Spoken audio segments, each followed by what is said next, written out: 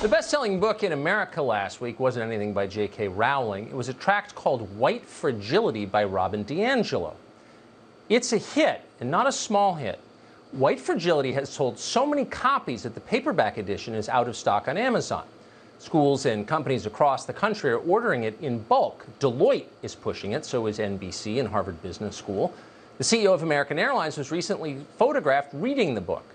This fall, White Fragility is likely to be required reading at your children's school. You may soon be told to study it on a corporate retreat, so it's worth knowing what it is. What's it about exactly? We read the book, and we'll sum it up for you in 4 words. White people are racist. Not just racist white people, all white people, whether they're 6 years old or 100 years old. All of them are by definition racist. They are racist because they are white. Only white people are racist. No one else is. DiAngelo tells people this for a living. She's a professional anti-racist educator. She shuttles between schools and boardrooms telling people that their DNA make them evil. She makes big money doing this. Last year, for example, the University of Kentucky, a publicly funded university, paid DiAngelo $12,000 for 2 hours of this message. The school could have used that money to give poor black kids an education, but instead, they handed the cash, that's more than 1/3 of what the average American makes in a year, to a not very bright white lady to tell them they're racists. In other words, DiAngelo has a very good gig. Of course, not everyone likes her message. Telling people they're racists is fine if they actually are racists. But what if they're not racists? And most people in this country are not. Well, let's see. How would you like it if someone called you a child molester or a wife beater? You probably wouldn't like it very much. In fact, you could lose your job for that. You could lose your friends. You could even lose your family. You might feel pretty threatened by that accusation. Aha! Says DiAngelo. That means you're guilty of racism. Feeling threatened is definitive proof that you're a racist. You're defensive. You've got white fragility. Hence the title of the book.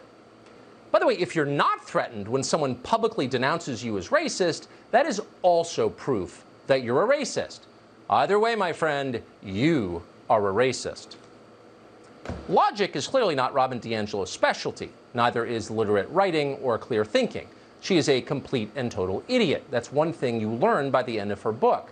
And yet our leaders treat DiAngelo with great respect. They think she's a genius.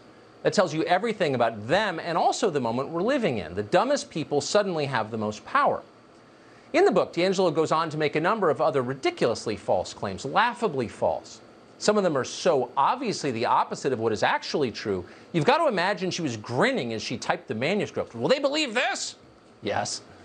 In America, DiAngelo writes, quote, "We are socially penalized for challenging racism." Really? Where and how? The country the rest of us live in, the United States of America, hates racism. Hating racism is effectively our national religion. Every organization we have is organized to stamp it out. Commit racism and the FBI shows up. Come on, it's just too absurd to be real. But DiAngelo isn't really trying to convince anyone. The real point of her book is to defeat and demoralize you.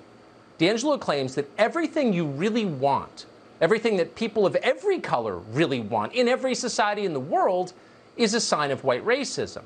You want to live in a safe neighborhood? You're racist for that. You want to send your kids to a decent school? You're a racist for that. All of your dreams are racism. And the only way to atone for this racism is to give up those dreams, to abandon your aspirations and make sure that your family lives a much worse life. For white people, DiAngelo writes, quote, "Discomfort is necessary and important." Needless to say, DiAngelo does not address the millions of white people in this country who already live in perpetual discomfort because they are impoverished.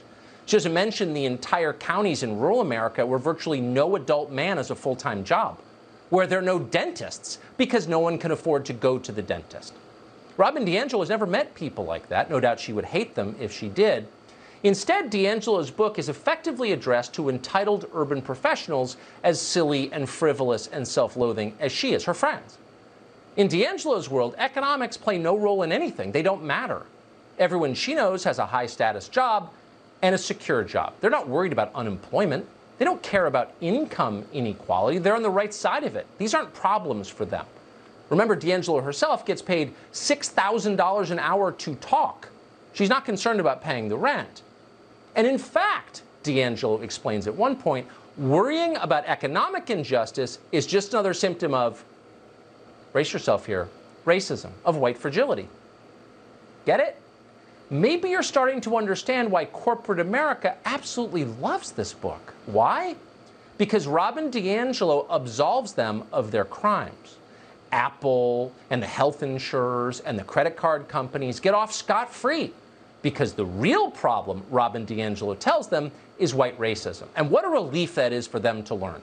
$6,000 an hour is a small indulgence to pay for that kind of forgiveness. Thank you, Reverend DiAngelo. We appreciate the house call.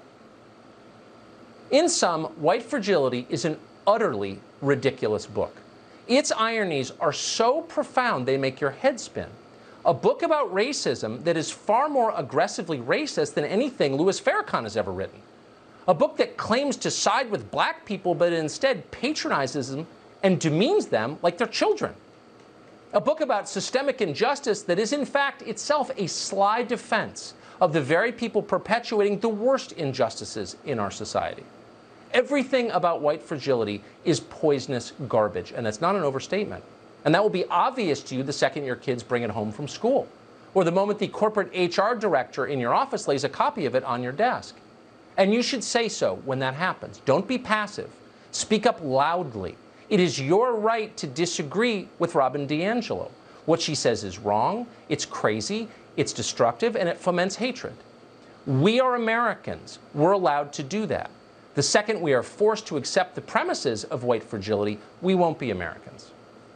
Our great senators. Hi, Chuck. He used to love me when I was a Democrat, you know.